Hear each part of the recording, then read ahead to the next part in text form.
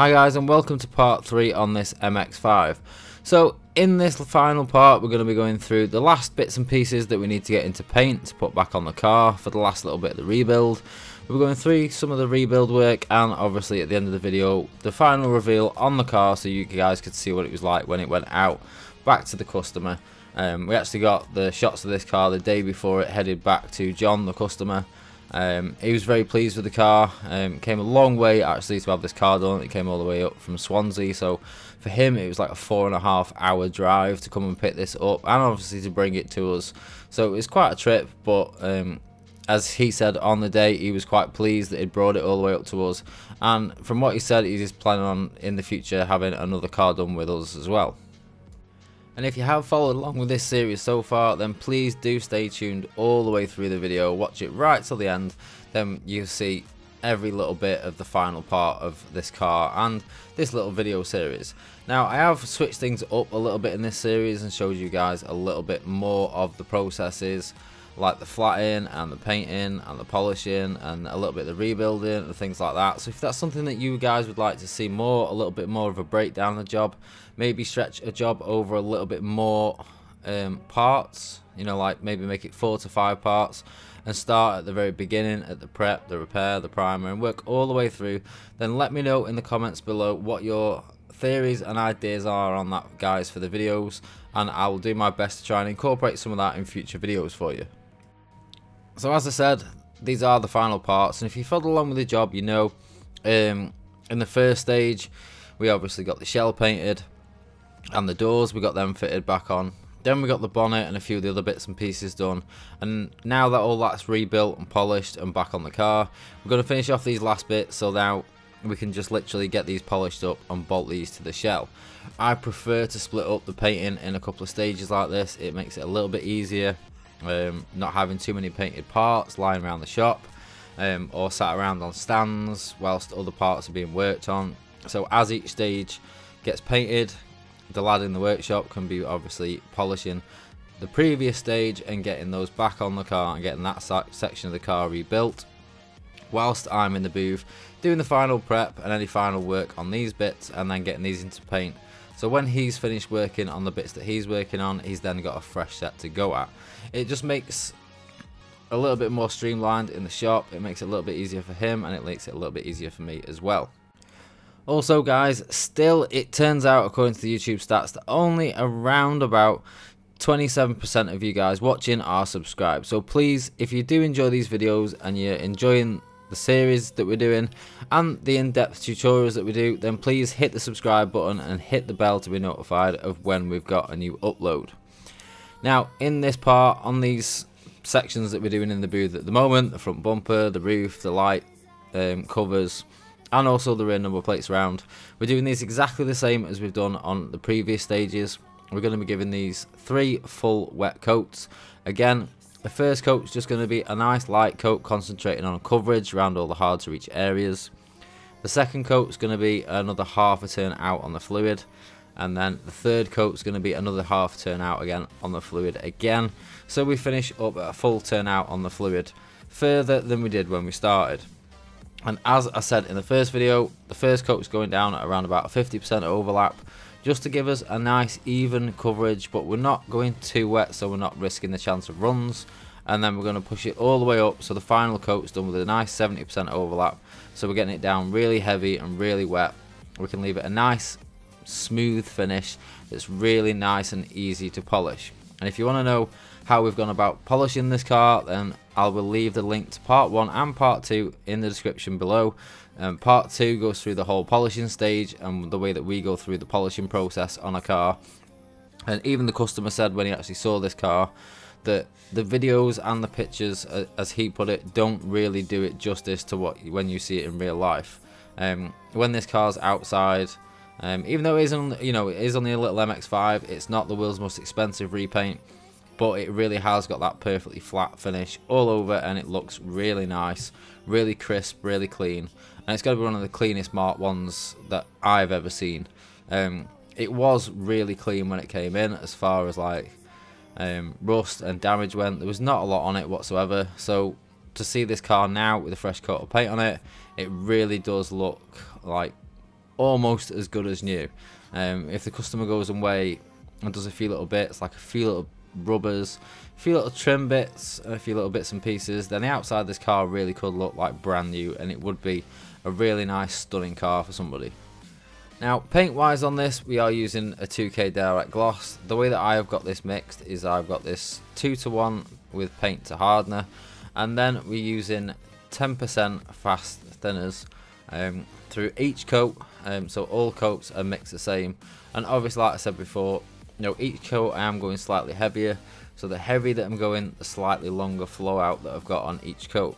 Now, I have left a small little clip in the second coat that you guys can see of just what I mean by the difference in the flow out, because although as we're spraying this on, there is a bit of peel there because this is mixed quite thick and we are putting it down quite heavy. After around about 10, 20, I don't know, maybe 30 seconds, the paint will start to level and flat and flow out a little bit on its own, just by gravity and just settling out on the surface of the panel to a slightly smoother finish. And one question that I get asked all the time is, like I said in the last video, you know, how to get that perfectly flat finish or how to get the best finish. And you need really to learn your products more than anything. So the more that you use a product and the more that you play around with a product, the more that you can push the limits of a product. So something like this 2K gloss, if I go too careful and put it down too dry, then I'm going to end up with a really rough finish. If I really try and aim for that perfect off the gun finish, like as the paint's hitting the panel, it's perfectly smooth. The issue there is by the time it's flowed out, it's going to start running. So there's a fine line between learning where the right amount of paint is to actually put on, so it's going to flow out to be a nice smooth surface without putting too much on that it could possibly run. And obviously, you know, the more that you use a product, and obviously experience as well will teach you just how much product you can put down. And you can alter this by putting a little bit of extra fluid out. You could alter that by going a little bit slower with the gun or a little bit closer or further away with the gun. All these things will affect the amount of product that you put down. Not only that, but you can also alter it by how tight your overlap is. So that's the reason why on this first coat I'm just going for a 50% overlap. So it's not the smoothest finish in the world, but it's a nice even coat that will give the next coat something to adhere to, and it's got that nice sticky surface and that nice tacky surface then that the next coat has got something to grip to, so I can go that little bit wetter and that little bit wetter and that little bit wetter as I go through the coats gradually. Obviously, again, leaving the correct flash off times in the middle. So we left around about 10 to 15 minute flash off time on this between coats. And also I've gone for using the 1.2 XL setup in my DVR Aqua. I found this a really nice setup to use. I'm actually really quite enjoying using this gun at the moment on the gloss work on this.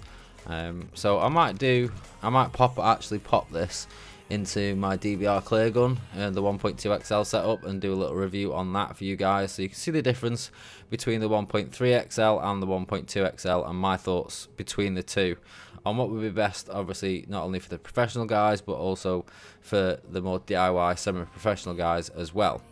So as you can see here, as we're putting the paint down on this first light cover, you can probably see there is a slight bit of peel to it. Now, a lot of guys will be too keen to shoot for that perfect gun finish. Now, it probably take me around about 30 seconds, if that, to paint this second light cover. But as you'll see here, in that 30 seconds, that first one has already flowed out, whereas the second one is still quite peely. So don't get too hung up on what it looks like straight away as soon as the paint's hit the panel. You need to do a little bit of testing and get to learn your product and how much it'll flow, what mix you're using. So say like on these, because they're small parts, I can use a fast hardener in these. On the shell, I'd probably use a standard hardener, or if I did use a fast hardener, I'd try and move really quickly to keep that nice wet edge around the panel as I was moving around the car. And all these sorts of things will affect the amount of flow out, including your thinners choice, whether you go for a slow or a medium or a fast. Everything will affect the flow out and how much the paint will flow out before it starts to tack off. And then obviously at the point where it starts to tack off, then the paint won't flow any more than that. And in the near future, that is probably something that I am going to be going through a little bit more when we get back onto the beginner videos in the next week or two. So as you can see on this second coat now, we're going a lot wetter than we were on the first coat. And then I've not included the footage for coat number 3 because obviously the painting stage on this video would probably end up a little bit too long, and I don't want to bore you guys with too much painting. Although I know some of you guys like John, a channel member of ours, you love to watch the painting and you can sit here for hours and hours and watching me painting. But unfortunately it's not something that we can always do, is leave a really long painting section in a video. But I will try and put some unedited long painting on the member section of the channel soon for you guys as well. For those of you guys that do like to watch the longer unedited content, if you will. So you can see the whole paint from start to finish. But obviously on a job like this, that might be something like 30-40 minutes of me in the booth painting.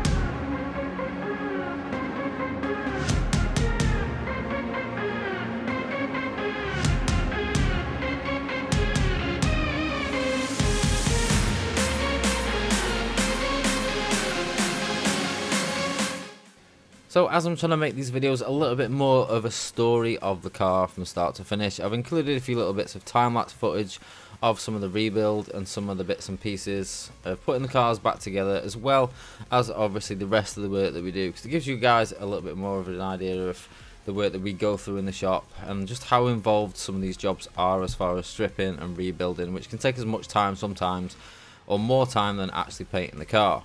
Now, when I'd finished and completed all the actual paintwork side of the car and we've got it all rebuilt, we did go around and put some underseal around all the arches on the front of the car, get everything nice and clean, nice and sealed back up, and give it a nice fresh look under there, and obviously give it a little bit of rust treatment as well. Now, anyone that knows these MX5s knows that the rears on these are quite prone to rotting out. Luckily, only one section was rotted out on this. Now, once we've done the welding work, we stone chipped the inner arch, but we need to put some wax oil inside the rear sills. So we put some black wax oil in an old underseal pot, and all these stone chip guns come with one of these tubes that you can use for injecting wax oil into sills.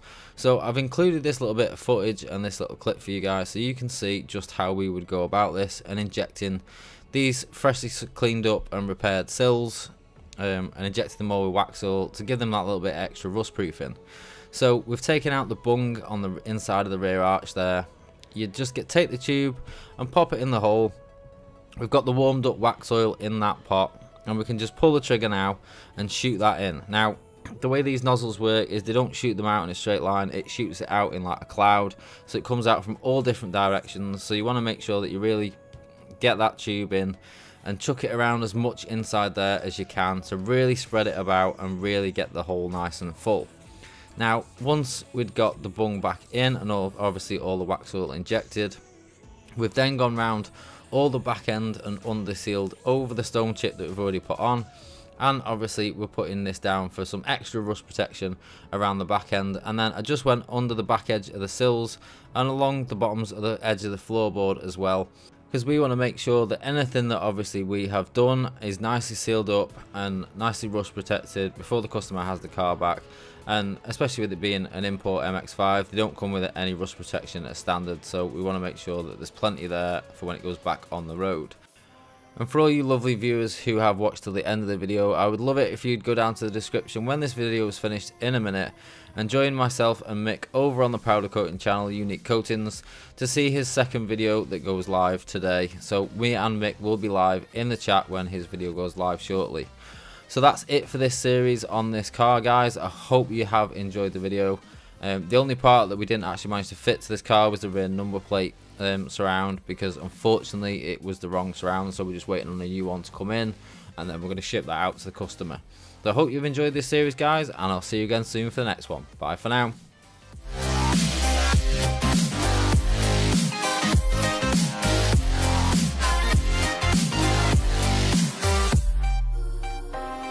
With crimson secrets and forbidden bliss, can't stay still, don't stop.